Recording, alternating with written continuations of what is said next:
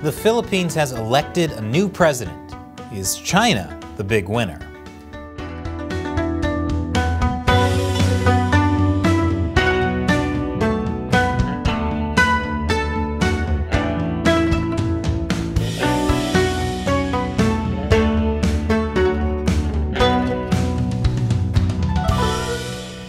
Welcome to China Uncensored. I'm Chris Chappell.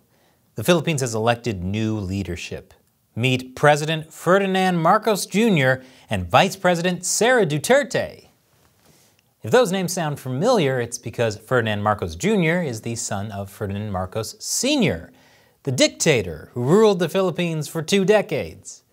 Most of that time he kept it under martial law. And Sara Duterte is the daughter of current outgoing President Rodrigo Duterte. In other words, dynasty.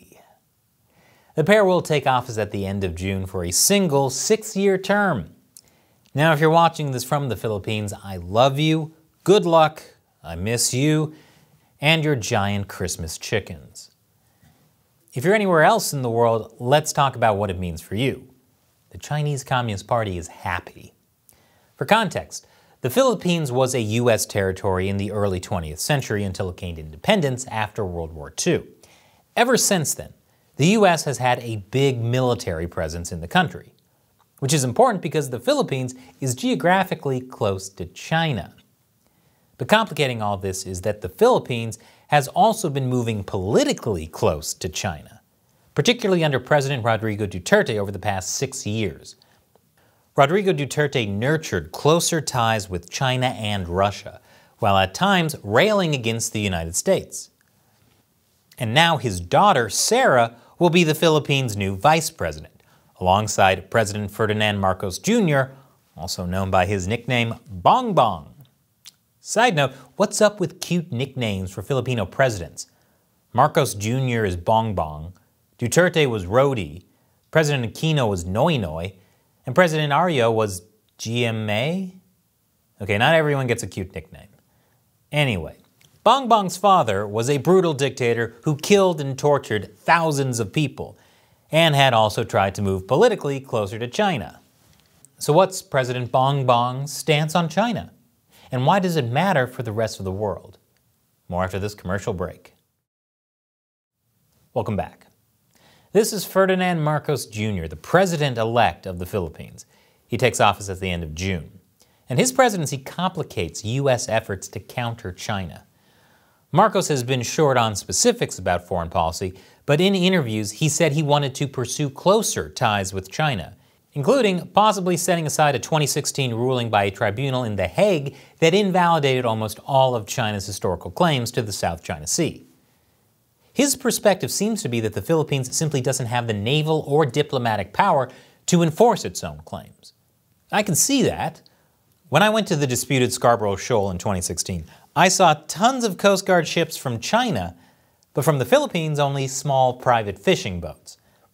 And on top of that, the Philippines doesn't believe the U.S. will necessarily come to its aid in a territorial dispute with China, because the U.S. didn't come to its aid 10 years ago during the last big dispute.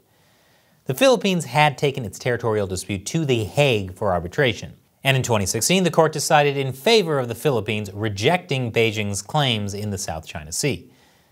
But Beijing just ignored the ruling. And then President Duterte decided, if you can't beat him, join him. And President Marcos Jr. is probably going to continue that strategy. As he said on the campaign trail, allowing the U.S. to play a role in trying to settle territorial spats with China will be a recipe for disaster. And Duterte's policy of diplomatic engagement with China is really our only option. And of course, China wants that too, especially if it means the Philippines moves away from the U.S. Marcos's biggest campaign rival was Lina Robredo, who was vice president under Duterte. Which I know may seem to you like a you have to vote for one of us scenario, but Robredo had said during the campaign she would seek stronger ties with Washington and distance from Beijing. And I know what a candidate says during their campaign and what they do once they get into office have as much to do with each other as potatoes and underpants. But the win for Marcos is definitely China's preference. And during the campaign this year, Marcos met with the Chinese ambassador to the Philippines, tweeting afterwards about strengthening their country's relationship. Over the past 6 years, China had offered to invest billions of dollars in roads, bridges, and other infrastructure in the Philippines. Marcos said he would resume Duterte's Build, Build, Build infrastructure program and suggested that Beijing's support was important for that. Which makes sense, the Philippines does need investment, and under Duterte, not enough investment was coming from the U.S. That's partly because Duterte pushed the U.S. away. The U.S. was not super happy about, for instance, all the extrajudicial killings, which Duterte confessed was really his only sin. Sure, he killed thousands of people without due process, but at least he didn't steal money. The Chinese Communist Party, on the other hand, is totally cool with extrajudicial killings. I bet they could even offer some tips. But there's also a pitfall of relying on the Chinese Communist Party. Breaking promises is their superpower.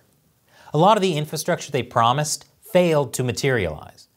One political science professor told CNN that in reality, China was not reciprocating President Duterte's charm offensive. China's pledges of investment, which were largely illusory, made Duterte make a lot of geopolitical concessions, adding that in the meantime, China continued to press its own claims. So China pursued territorial claims with trillions of dollars, and the Philippines got a bridge. This is bad news for the Philippines, but it's also bad news for the West. The South China Sea is a major route for international shipping, and if the Chinese Communist Party truly controls it, they can tax or block international commerce arbitrarily.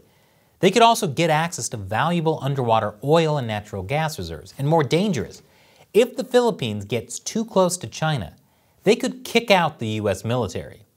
The U.S. has more than 20 U.S. bases and military facilities in the Philippines, which will come in handy if China starts a war with Taiwan, which has no U.S. military bases. President Duterte has repeatedly threatened to end the military deal with the United States, although he never actually made good on that threat. But if President Marcos does, it could spell big trouble for the U.S. and its allies in the region, especially Taiwan. If Taiwan falls, all of Asia will quickly fall to increasing Chinese Communist Party control. That includes, of course, the Philippines. So will Marcos be the kind of president who cozies up to the Chinese Communist Party? Well, we don't know. I suppose it depends on whether he's stupid. And now it's time for me to answer a question from one of our supporters. This question comes from Ringleader on Patreon. Everyone knows that the CCP doesn't currently have any jets that can take off from their carriers. And since the CCP Navy has no combat experience at all, why should Japan and Taiwan be nervous about them? A good question. Oh, you're right that the PLA Navy doesn't have recent combat experience, but neither do Japan or Taiwan. And the PLA Navy does now have jets that can take off from their carriers, even if they do look stupid doing it. The biggest danger, though, isn't their aircraft carriers or fighter jets, it's their missiles. The PLA has done a great job of using stolen technology to build really excellent ballistic missiles and hypersonic missiles that can sink ships or destroy ground facilities from afar. They lock onto their targets automatically and they're very hard to intercept. So in a war with China, those missiles are going to cause a lot of damage. Thanks for your question, Ringleader. And thank you for being a member of our China Uncensored 50-cent army.